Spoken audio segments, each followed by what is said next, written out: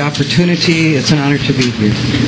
My name is Margaret Watkins, and I'm the water quality specialist for the Grand Portage Band of Lake Superior, Chippewa. I'm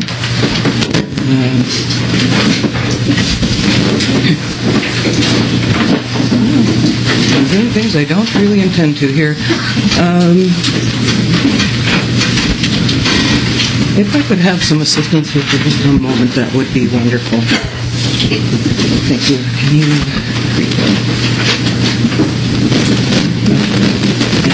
that?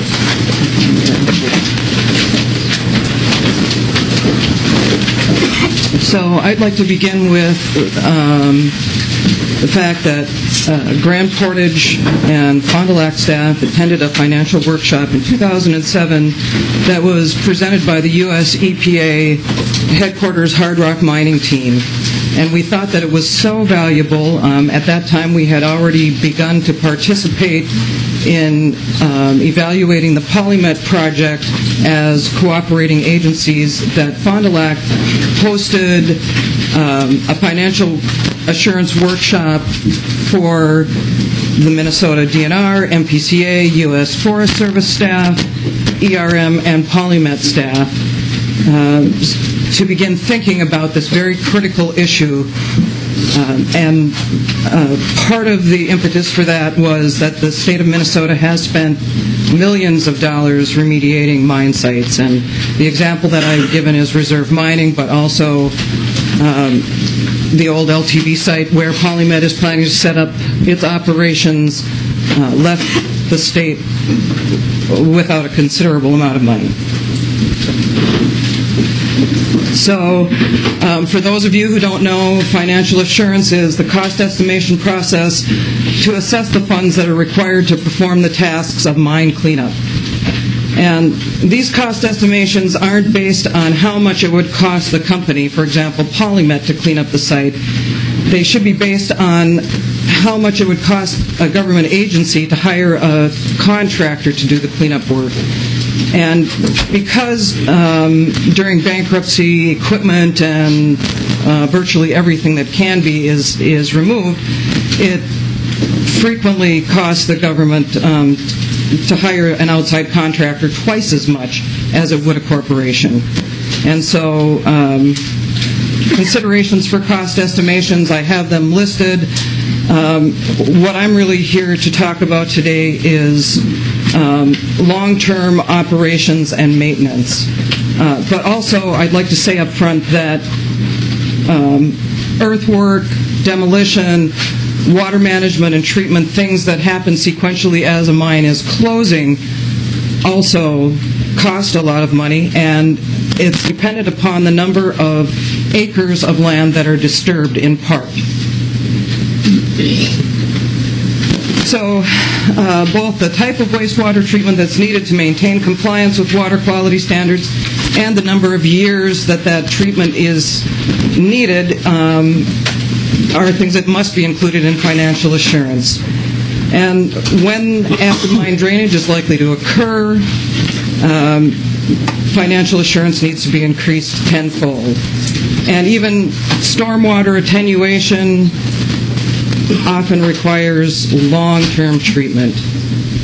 So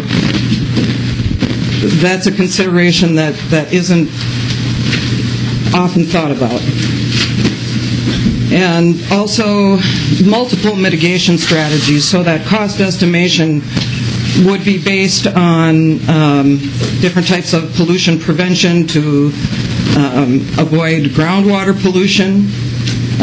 It requires active wastewater treatment, liners, caps, pumping systems, barriers, and particularly in the case of Polymet, there's been a desire to move to passive treatment systems, and that's because they're orders of magnitude less expensive than active systems. So the first ever letter of credit required by the Minnesota Pollution Control Agency and the Minnesota DNR was for Maccabe Nugget. It was a $15 million in total letters of credit for the mercury filter and mine area cleanup. Unfortunately, that wasn't enough to adequately study the problems, and it wasn't nearly enough for the company to be able to comply with Minnesota water quality standards. And something that we probably have all considered is that companies receive profits from mining. The public at large gets the minerals. We clearly need them. But the Minnesota public and tribes bear a huge environmental and financial risk associated with those projects. And that's why we feel that companies should be required to share meaningfully in long-term financial risk that their projects create. Perpetual mechanical treatment will likely be required for all non-ferrous operations that come into being within the state of Minnesota. And so financial assurance for perpetual treatment needs to be part of every project proposal. And as Richards just said, perpetual treatment requires that the principal balance of financial assurance be enough to cover the costs of maintenance and operation using only the interest accrued. And this is in addition to financial assurance that would be set aside for closure and reclamation. Or, in other words, those earth-moving, revegetating types of activities. And so I'm going to give some quick examples. And this is to sort of put into perspective what our concerns are.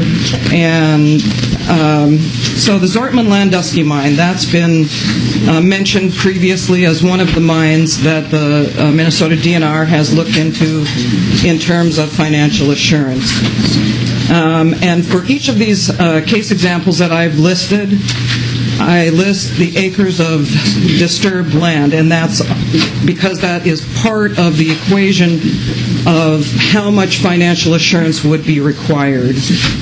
Another part of that equation is how much water is flowing through a site and how much water would need to be treated. So at Zortman-Landusky, there was an EIS. In the environmental impact statement, they predicted that there would be no generation of acid because of the low sulfur content of the ore. That sulfur content was 0.2%. The range for Polymet, as listed in the supplemental draft EIS, is from less than 0.12 to 0.6% sulfur. Very quickly, not in hundreds of years, in slightly more than a decade, data showed widespread acid generation at Zortman-Landusky.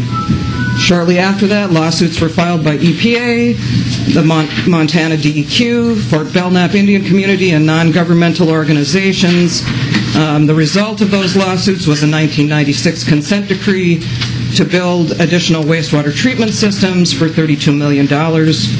In 1998, the reclamation bond that had started around $10 million was increased, and it had been increased over time, but it increased to $70 million, and Pegasus Gold filed for bankruptcy.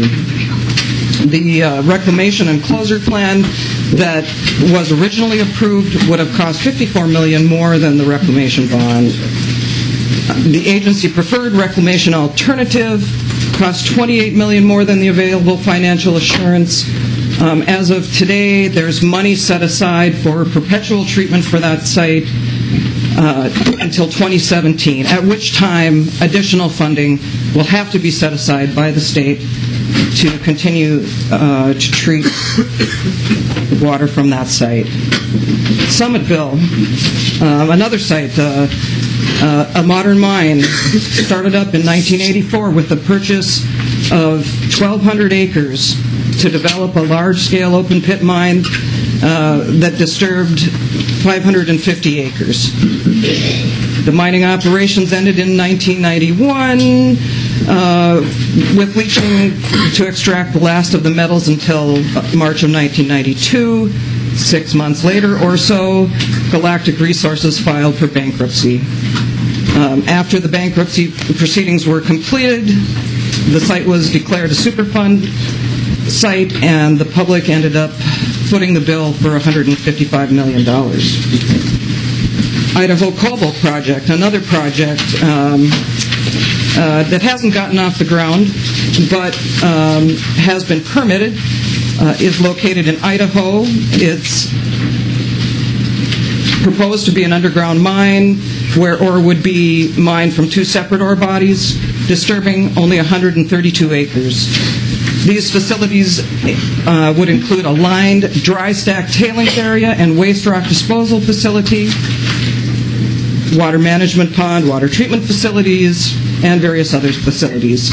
Idaho Cobalt for this project was required to set aside actually a bit more than $44 million in financial assurance.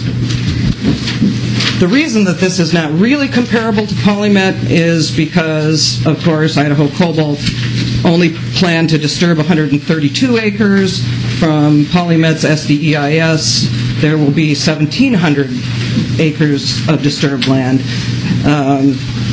The average mining processing rate for Idaho Cobalt, 800 tons per day, versus Polymet, 32,000 tons per day. Idaho Cobalt, an underground mine. Polymet, open pit. Idaho Cobalt, dry stack tailings. Polymet, unlined wet tailings. And these are all things that create additional risk.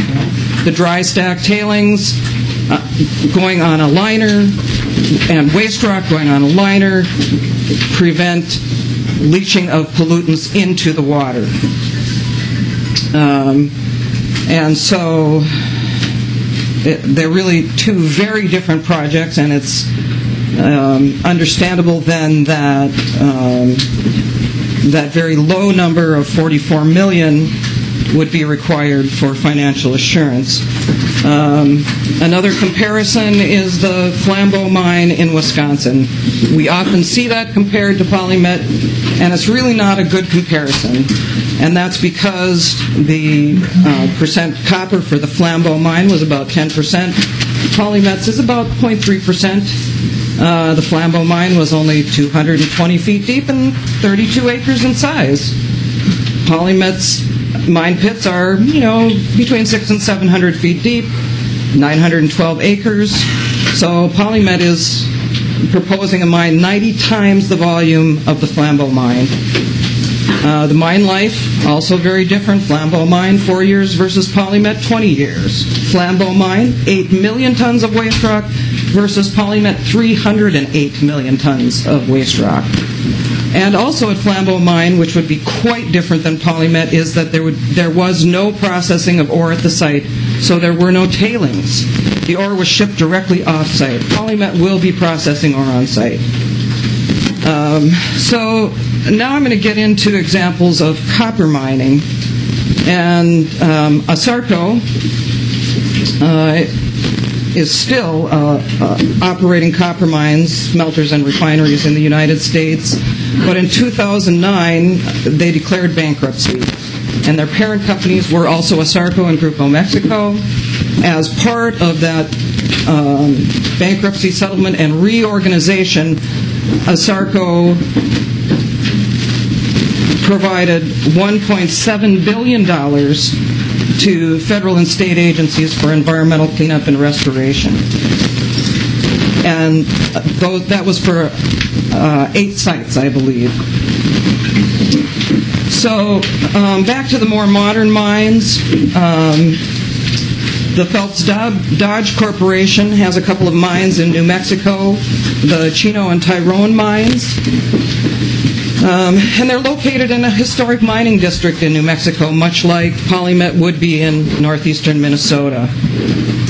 They're both large-scale open-pit mines. They started up in the 70s. They're expecting to close around 2020.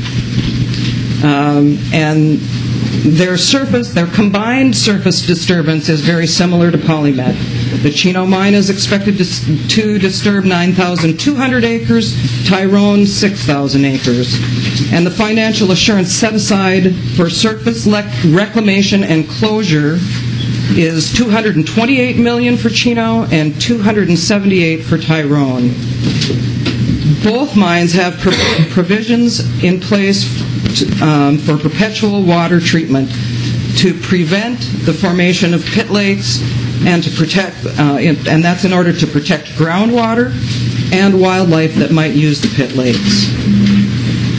And so all of these examples, except for the Flambeau mine, occurred in relatively dry environments. And as Jess Richards pointed out earlier, many of the examples we have for mining where there's financial assurance are in much drier climates than Minnesota, much less water, and still, to prevent contamination, keeping pit lakes from forming and using dry stack tailings methods are used, and that's to prevent long-term pollution and the need for cleanup at sites.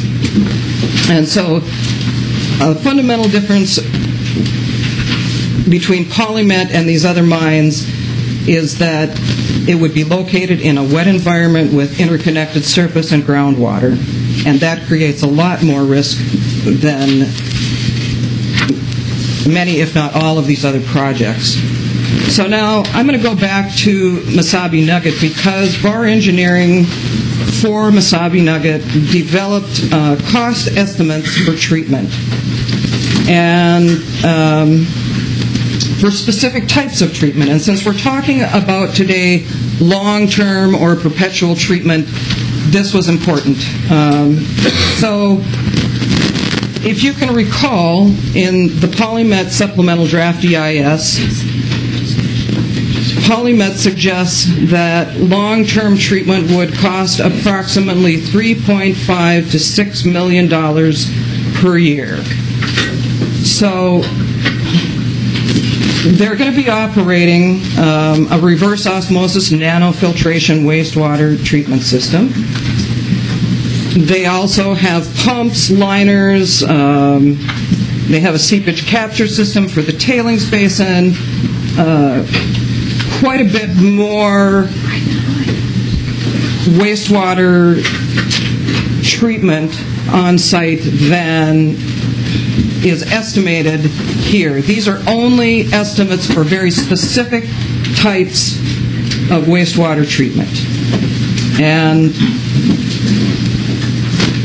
although the alternative to for in situ biological treatment was the only one that was estimated out for 20 years, I still went through the math, put it out there for you. It's simple math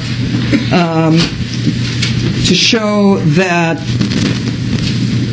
if you double the operation and maintenance of these treatment systems, especially the nanofiltration reverse osmosis system, then Polymet's estimates, the high end of their estimate, at $6 million per year, is 60% of Bar Engineering's estimate for Maccabe Nugget, or 6%.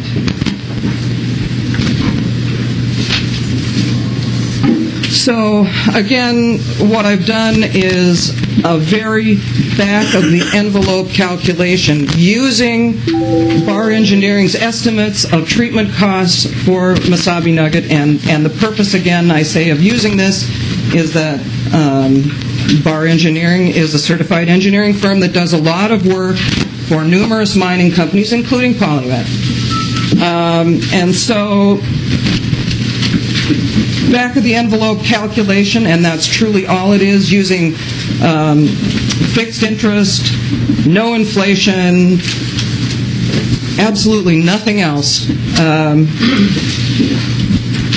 The financial set-aside that you would have to have to be able to pay for operation and maintenance of these specific types of systems range for nanofiltration between $168 million and $336 million. So now I move forward with this to, even though based on Barr's estimates for reverse osmosis nanofiltration operation and maintenance for Maccabe Nugget on the same property that Polymet would be located on as being far more expensive. I used Polymet's estimates from the SDEIS, and again, using fixed interest, no inflation, back-of-the-envelope calculation, and the financial set-aside ranged at the high end from $200 million to $400 million. And so then I looked at a more sophisticated or a complex model of financial assurance using an average interest rate of 7%, average inflation rate of 2%, and with a higher interest rate, the amount of financial assurance required is higher because it includes inflation. And again, using an even more sophisticated model, what we see again is that the financial assurance doesn't go up, it goes up, it doesn't go down. So the back of the envelope calculation is strictly a range finder. And that's the message that I'd like to bring to you today, that this is a very critical issue. I don't disagree with the Minnesota DNR that it would be very difficult at this time to set in stone the amount of financial assurance that would be required to ensure that wastewater treatment was available for 500 years. But what I do want to demonstrate from this is that this is a huge financial liability for the taxpayers of the state, and that I'm really thankful to have this opportunity to speak to you today, and that you are considering this very important issue. Thank you for your testimony. Are there questions from members? I think it was Representative Clark. Thank you, Madam Chair. Ms. Watkins, thank you for your testimony. I'm also looking to you to maybe expand a little bit on some of, since you're a water quality expert, I believe that was your field, some of the questions that have been asked about contamination, where it goes, what we know about it. And I'm wondering if you've looked at that and found had any different findings than what we've gotten from Polymet, having it confined strictly to the Partridge River, especially since you're up there on the boundary waters. Could you talk a little bit about that? And if so, I guess the other question is, some of the concerns I've at least heard from some of our tribal communities is the impact on our wild rice. So I'm wondering if you would speak to those two issues. Madam Chair and Committee, yes, I have reviewed the Polymet modeling, and not only do we have differences of opinion about flows in the Partridge River and flows in the Embarrass River, and something called storativity or storage coefficients used in the Embarrass River side. When in 2006, when Grand Portage, Fond du Lac, and Bois Forte were allowed to participate in the review of Polymet, we recommended that flow data be collected and that additional groundwater monitoring wells be installed in the bedrock particularly, but also in the surficial aquifer. We believe that this is a very data poor project, and in fact, as part of the Cliffs consent decree to clean up the existing LTV tailings basin water discharges and Area Pit 5 discharges, Bar Engineering measured flows in the streams, the tributaries to the Embarrass River. That data was never used in the modeling. The modeling for flows was estimated, and the flows in the Embarrass River were estimated from gauging data that was from 1942 to 1964. In 1942, there were no mining features in the Embarrass River watershed, and we can demonstrate that by aerial photos. So many of those tributary streams didn't exist. So trying to model flows and add a bit of additional flow for the tailings basin, because that was water that was taken out of the Partridge River watershed when tailings were put into the LTV tailings basin, isn't scientific. And the storage coefficients that were used to model the surficial aquifer and bedrock aquifer at the tailings basin site cannot be found in a range of any scientifically peer-reviewed literature. We find that to be flawed science.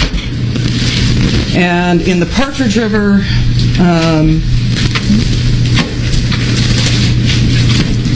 we determined, using the flow data from the old gauging data, which is somewhat newer than what was used in the Embarrass River,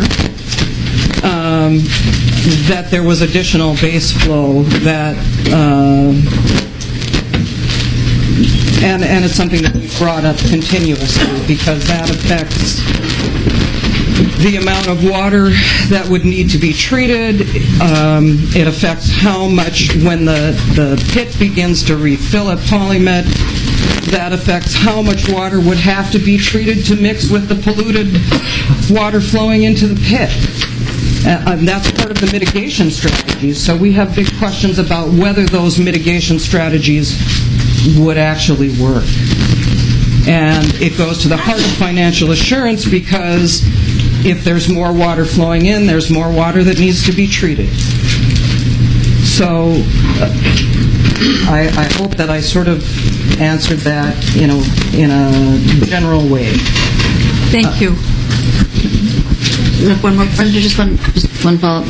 So the issue of failure to have peer review and the quality of the science is one thing, and then I guess just the other thing is, are you concerned that these flows will take the contamination up to the boundary waters of BWCA by the Dunk River or any other?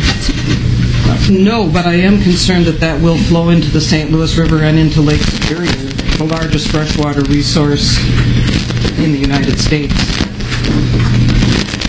Representative Phil?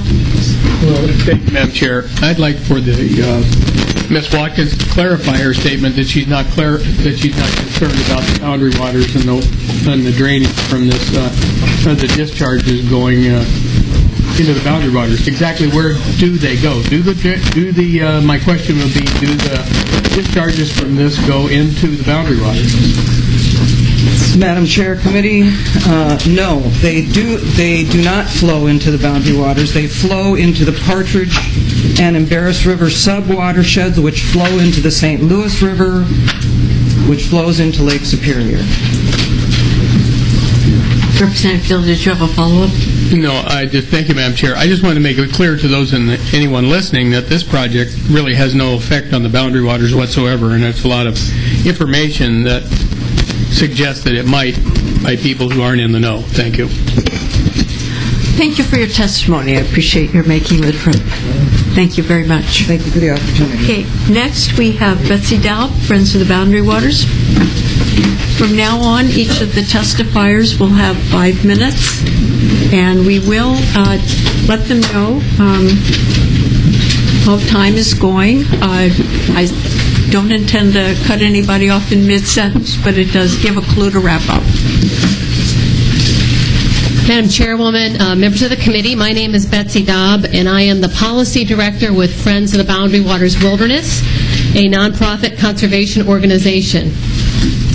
The Polymet project raises such significant concerns about the financial risks, in part because of the anticipated long duration of contaminated drainage that will require treatment.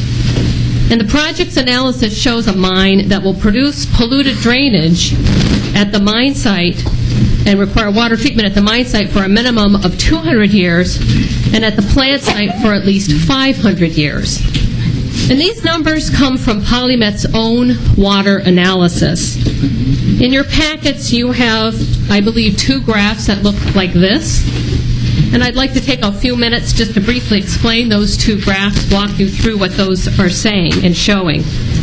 These graphs show water quality expectations for 2 types of water contamination. On one of the graphs, you see the abbreviation CU, that stands for copper. And on the other one, the abbreviation SO4, which stands for sulfate. These are just 2 of several contaminants that Polymet analyzed in a document called Water Modeling Data Package Volume 1 Mine Site. These graphs show concentrations of these 2 contaminants in water that has been collected at the mine site and is being sent into the wastewater treatment facility for treatment. This is water that has seeped or drained from mine features like the mine pits or the waste rock piles. You can also see in the title of the graph WWTF, which means wastewater treatment facility, and the word influent, which means the water that is being sent into the facility for treatment. This is not measuring or representing the effectiveness of the treatment plant, but assessing the level of water contamination before it is treated. And then at the bottom, you see a red dashed line at the bottom of the graph, and this is the legal water quality standard, the target that needs to be met. There are 3 other lines on this graph, and they show 3 different probability scenarios that were modeled. The P90 level is kind of a worst-case probability scenario for the concentration of contaminants, and the P10, the bottom line, is a best-case probability scenario, with the P50 level is kind of a mid-range probability. And as you can see, at year 200, the levels of both copper on the one graph and sulfate on the other graph are not anywhere close to meeting the water quality standard dashed line at the bottom of the graph. So this is water that is going to need to be treated, or else it will be a source of significant pollution. Copper, for example, at levels above the legal water quality standard, is extremely toxic to fish and other aquatic life. So we know the proposed Polymet mine will require at least 200 years of active water treatment at the mine site, and there are similar data for the plant site showing water continuing to need treatment at 500 years. These graphs are not depicting travel times for uncaptured pollution. This is influent into the plant. Polymet did analyze pollution travel times for uncaptured water, but this is not what is being shown here. And these graphs are also not depicting concentrations of contaminants in the water just sitting in the mine pit lakes. This is seepage and drainage that the mine's collection systems have captured and are sending off to treatment. 200 and 500 years of active water treatment are likely to be very expensive. And yet the Polymet SDEIS does not describe at all how much this would cost, how it will be paid for, or how Minnesotans will be protected from financial liability. We have heard the DNR say that financial assurance will be worked out in the permitting process. But it is hard to evaluate long-term environmental impacts if we don't know what financial resources will be in hand or how secure those funds will be. The U.S. Environmental Protection Agency urged Polymet 4 years ago to include financial assurance in the environmental impact statement. But exactly 4 years later, we have a second EIS that omits this crucial information. While it may be DNR's custom to calculate financial assurance at permitting, there is no legal reason preventing the DNR from doing it in the EIS, and there is every cautionary reason to do so. We believe it is vital that the EIS includes financial assurance disclosures. Thank you. Thank you. Are there questions? I don't see any. Thank you. Paula Maccabe, Advocacy Director and Council Water Legacy.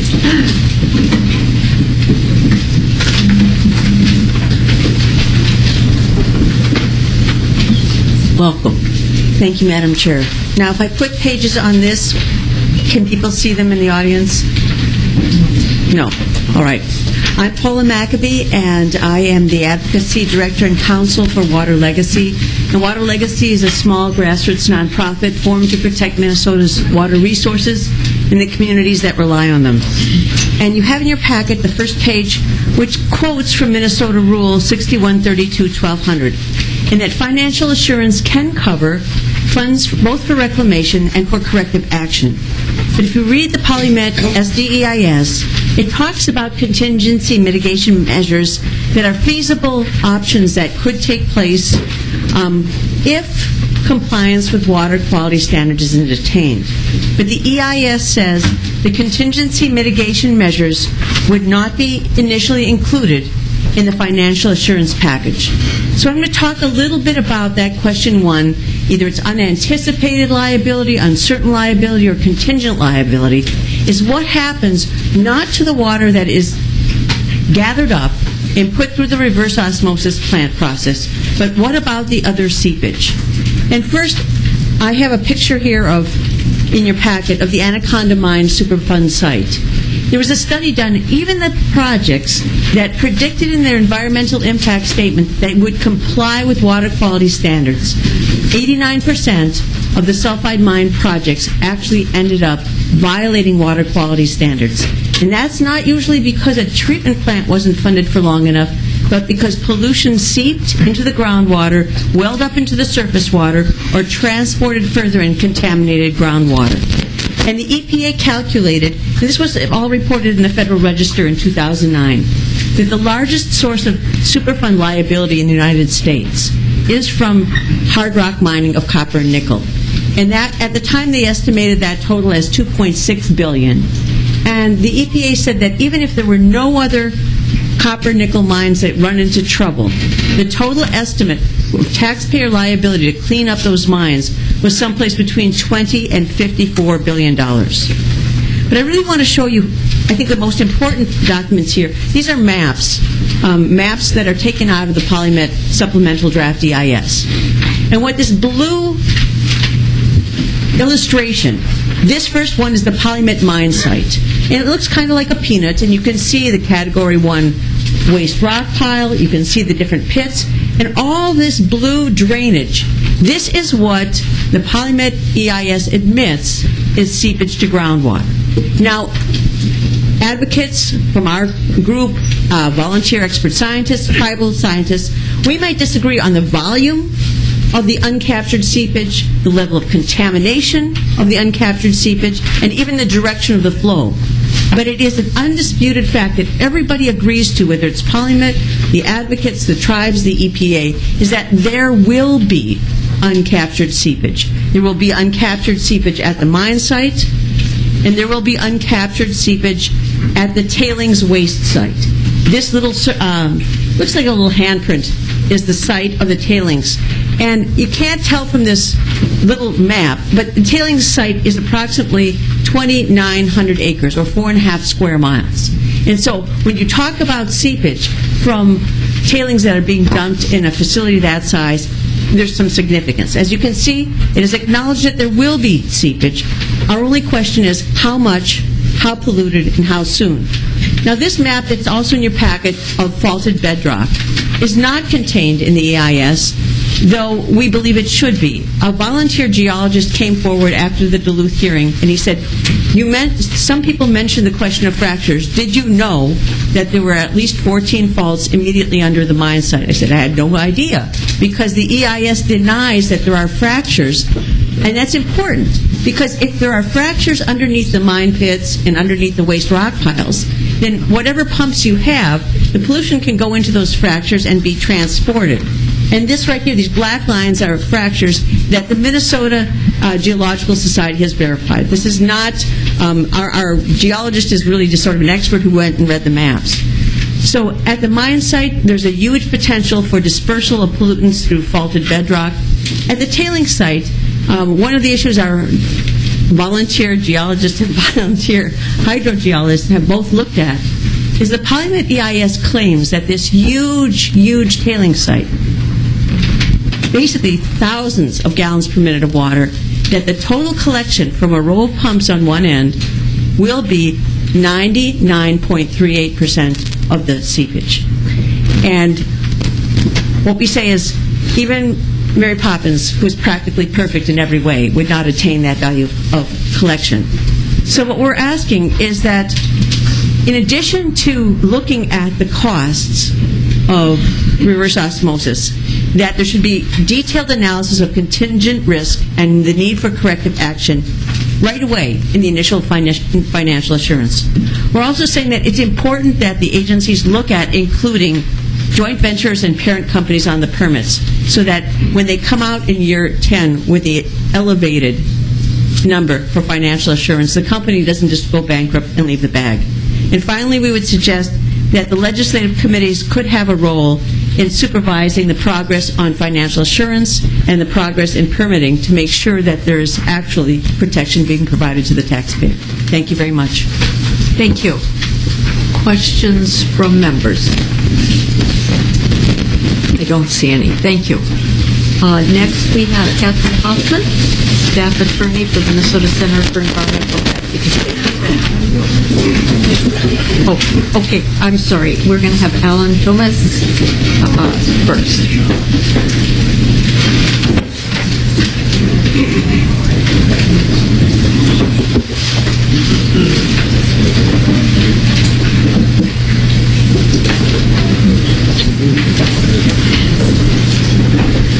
Welcome to the committee. Thank you, Madam Chair, members of the committee, for the opportunity to testify. My name is Alan Thometz, and I'm the Vice Chair of the Minnesota Center for Environmental Advocacy. I have 35 years of banking and corporate finance experience, an MBA from the University of Minnesota, and a Chartered Financial Analyst designation. I'm here today to talk about financial assurance, and there are just a few points that I wanted to briefly make. One, what does financial assurance really mean? Two, what is our estimate based on Polymet's numbers of the amount needed to fulfill their financial assurance obligation? And then some comments about the proposed instruments that may be available to them. Quite simply, financial assurance is setting aside an amount of money at the beginning of operations that's sufficient to meet all of the projected reclamation costs at closure, as well as the ongoing water treatment costs. Polymet's own estimates anticipate hundreds of millions of dollars in environmental cleanup obligation. The Minnesota Department of Natural Resources rarely requires financial assurance for taconite mines, and this would be one of the largest financial assurance packages ever for the state of Minnesota. There is an unfortunate history in the pattern. There is an unfortunate pattern into the history of mining in the U.S. Ore is discovered, mined, depleted over time, and frequently what's left behind is a bankrupt company and an environmental disaster. LTV is an example of this pattern at the very site that Polymet now controls. LTV declared bankruptcy and left behind environmental damage with an estimated cleanup cost of over $25 million. A pay-as-you-go plan will not work. Consider, if you will, the Pension Benefit Guaranty Corporation, a U.S. government agency that now supports the retirement incomes of about 40 million Americans. These plans were sponsored by companies that failed, plans that the government now has to support. Polymet did not, despite over 2,200 pages of documents, explicitly quantify the amount needed for financial assurance. We think that's an important number to consider. Is it the size of a bread box or a barn? So we estimated this number based on the ranges of numbers that they've provided. Their numbers may be conservative, but they state that the cost of reclamation at closure could be as high as $200 million. Ongoing water treatment costs lasting 200 years or more would be another $6 million annually. There are many assumptions about inflation rates, labor rates, equipment costs, rates of return on investments, discount rates that go into these factors. Generally, all of these are very difficult to forecast for 3 to 5 years, let alone 200. That said, an amount of $200 million, if invested at 3%, would produce a $6 million cash flow annually. So an estimate of Polymet's total need to meet its financial assurance obligation in 20 years would be $400 million, $200 million for closure and $200 million for ongoing water treatment. They've not provided for this amount in their capital plan. In the thousands of pages of documents, there's no discussion about this amount or how they intend to fund it, how they intend to fund their financial assurance obligation. Minnesota provides for 5 different financial instruments to meet the financial assurance requirement. But in our view, not all of those are viable options. We have talked with experts in environmental engineering firms who are familiar with commercial insurance in these matters, and they're saying given the amounts that we're talking about here and the time frames involved, commercial insurance and surety bonds aren't an option. Although a standby letter of credit is mentioned, letters of credit have fees. If you're paying banks the fees, you're offsetting the beneficial compounding of the earnings that could be obtained if these funds were in a trust. To us, the viable option is really only one. That's a trust fund where the Minnesota DNR would be the beneficiary and earnings would be reinvested and increased over time to meet future obligations. Madam Chair, members of the committee, thank you for your attention. Thank you. I don't see any questions. Next is Catherine Hoffman.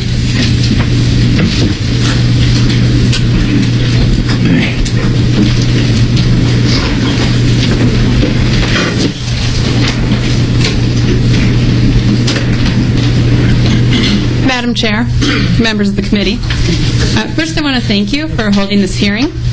MCEA, the Minnesota Center for Environmental Advocacy, which I am here representing, believes that this is an area that is ripe for legislative oversight, and we appreciate your willingness to inquire into this issue. I'm a staff attorney with MCEA. I also hold a master's in public policy and environmental policy from the Humphrey Institute. Among my other qualifications, I'm one of the few unfortunate souls in the room who has actually read the 2,200-page STEIS. So my first point is that financial assurance should be part of the EIS process. This is so for a few reasons.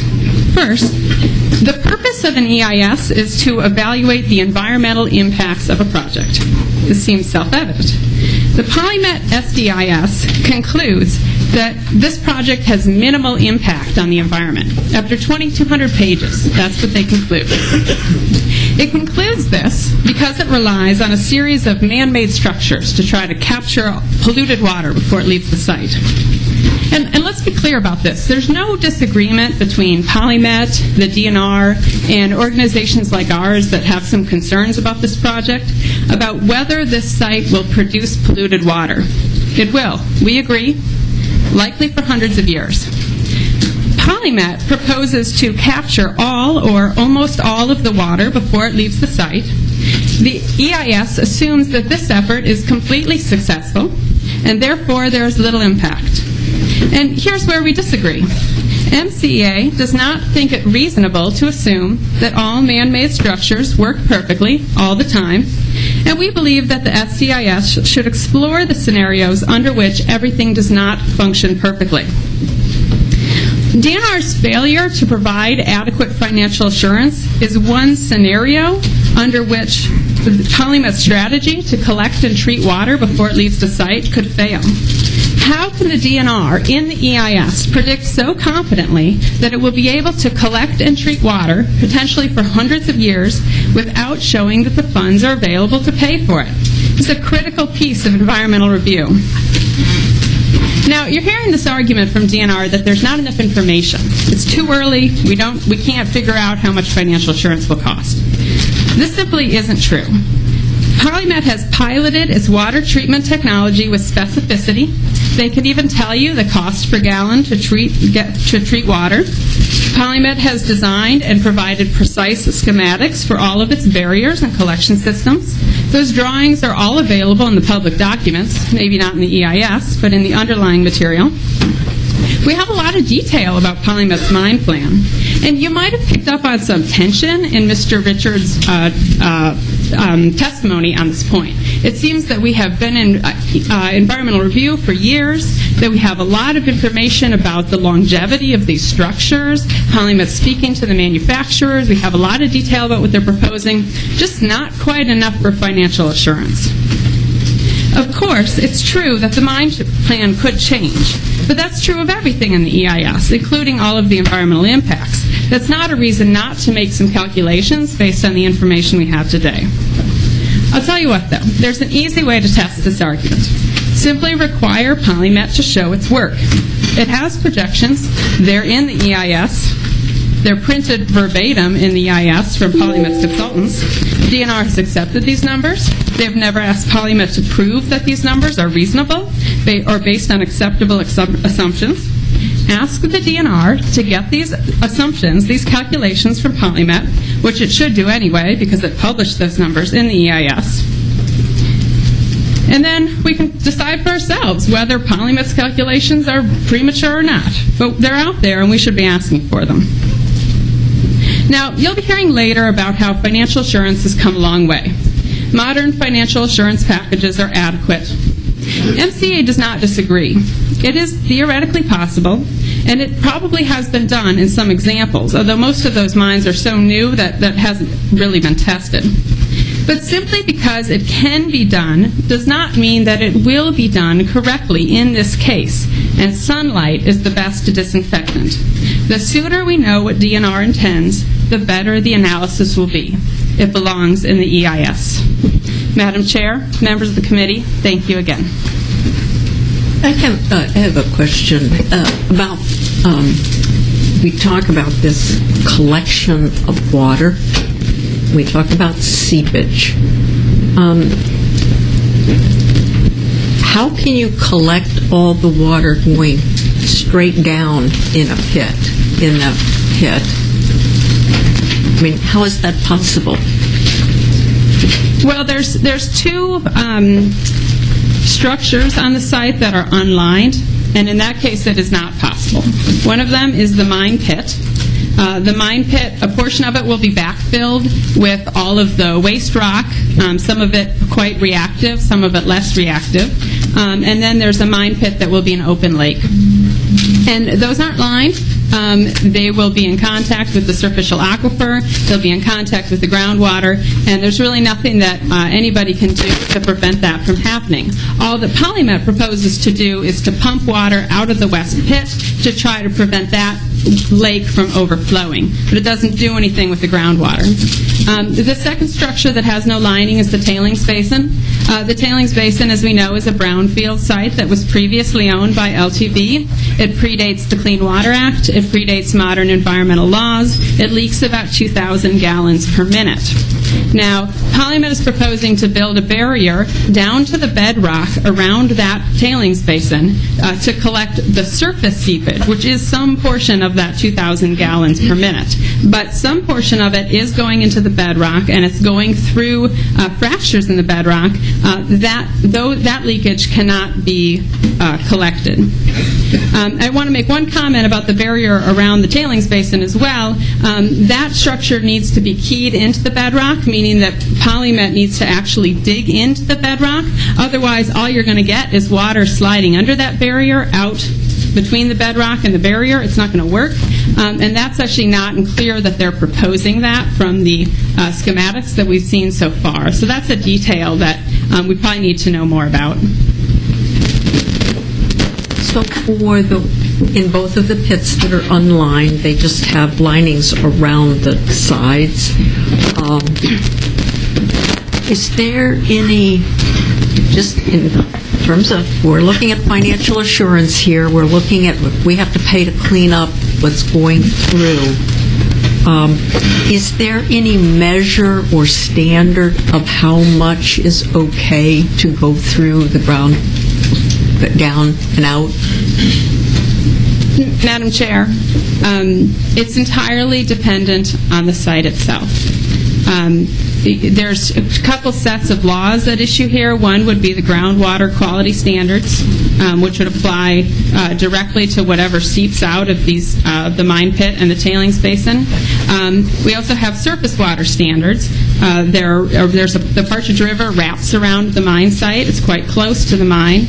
The Embarrass River is fairly close to the tailings basin and is already affected by the tailings basin as it exists today.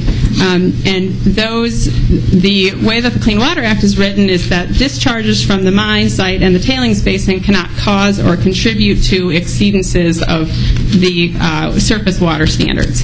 Exceedances is a funny word. People hear that and they think we mean that the water is better than it should be, but an exceedance is actually the legal term for violation. So it cannot cause or contribute to a violation. So in this case, the question is how much water is seeping out of the mine pit and the tailings basin, and is it enough, and does it carry sufficient pollutants to cause violations of Clean Water Act standards in these nearby rivers?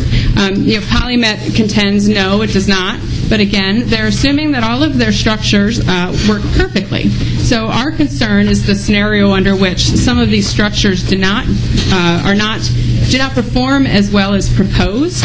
And in that scenario, you may see water quality standard violations in the nearby rivers much sooner and at higher levels than Polymet predicts. So that is where we have to estimate what really should be in a contingency fund, how much, and that's the kind of the missing piece as I see this at this point. We have the reclamation piece, we have if something in the permit is violated piece, but we do not have this piece. Am I reading that right? Madam Chair, that's correct. The EIS does not explore the scenario under which these collection systems don't function as well as predicted. And DNR has been quite clear at this point that that scenario also will not be included in financial assurance. So if we do have a wastewater treatment plant breakdown, one of the pipeline breaks, the tailings basin dam failures, which is the #1 cause of mining pollution worldwide, any of these things happen, there will not be funds for that in the financial assurance package. But Madam Chair and committee members, look no further than West Virginia, where recently we saw a tank with extremely toxic chemicals right next to a water body burst, and the very next day that company declared bankruptcy. They didn't wait to find out how much the liability would be. They didn't wait for the lawsuits. They declared bankruptcy and they walked away. So, we believe that it is naive to assume that the only potential costs that the state could be on the hook for are the costs of reclamation and closure. Accidents can also cause sudden problems that may cause a site to close down or a company to walk away. Well, if something is going through the bottom, it's not an accident. It's just so it does seem to me that is a piece of the puzzle that is missing here. It's no accident. We've designed it without a liner, or that's Polymet seems to have designed both of these pits without liners. I mean, we require liners for landfills, new ones. Old ones didn't have them. We learned better. We required them for new ones. When we redid the Washington County landfill, we required a triple liner. Any other questions for members? Thank you. Scott Strand.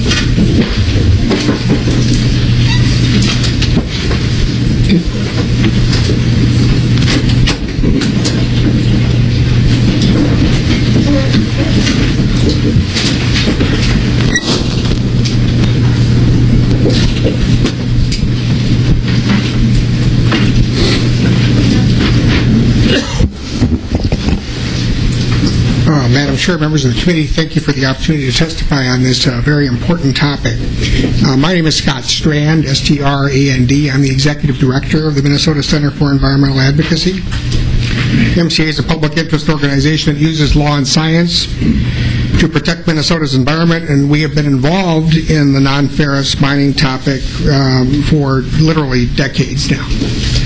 Financial assurance is a critical issue. I commend the committee for taking it on. I think this is a perfect subject for rather tough legislative oversight because the costs of making a mistake are high. So again, I commend the committee for taking this issue on. I just want to finish up our testimony by articulating what I consider to be 5 key principles for doing the financial assurance work at the DNR. 5 principles, and I think that'll help move this to a situation where we can resolve a number of these issues. Number 1's already been discussed. Address financial assurance in the environmental review process, in the EIS.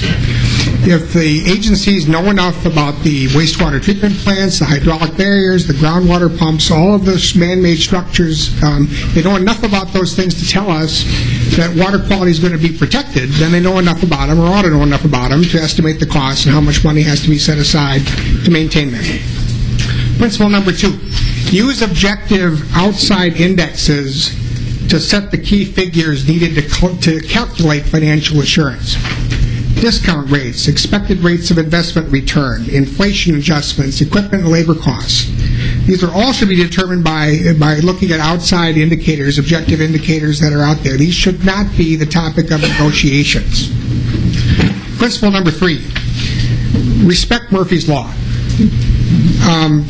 Include the cost of remediating reasonably possible accidents or contingencies, and do it up front. It's very hard to buy homeowners insurance when your house is burning down. When an accident occurs, is not the time to seek additional financial assurance.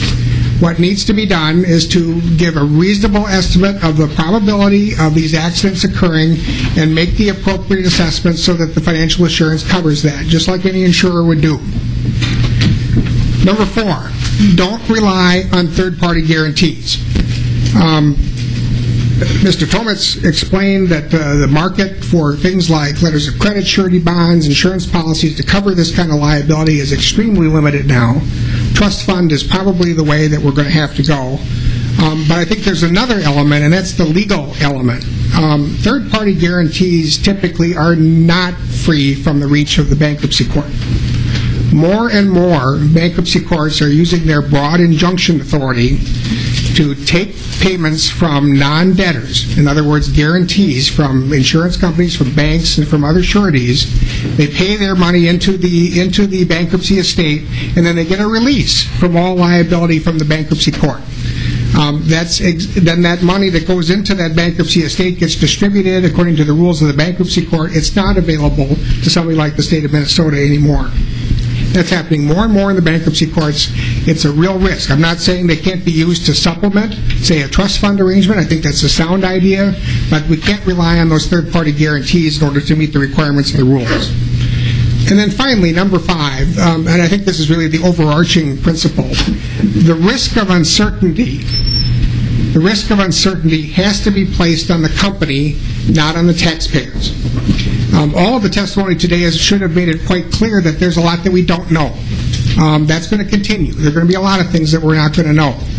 But it is not fair to the taxpayers or the environment for them to take on the risk of getting it wrong. The risk of getting it wrong has to be on the company, and that should be a principle that informs all of the DNR's calculations in this area. Those are the 5 principles. There is no such thing as a risk-free mine. We all know that. But the DNR follows some of these principles. Minnesota's taxpayers and our environment have a better chance of being fairly protected. Thank you, Madam Chair. Stand for any questions.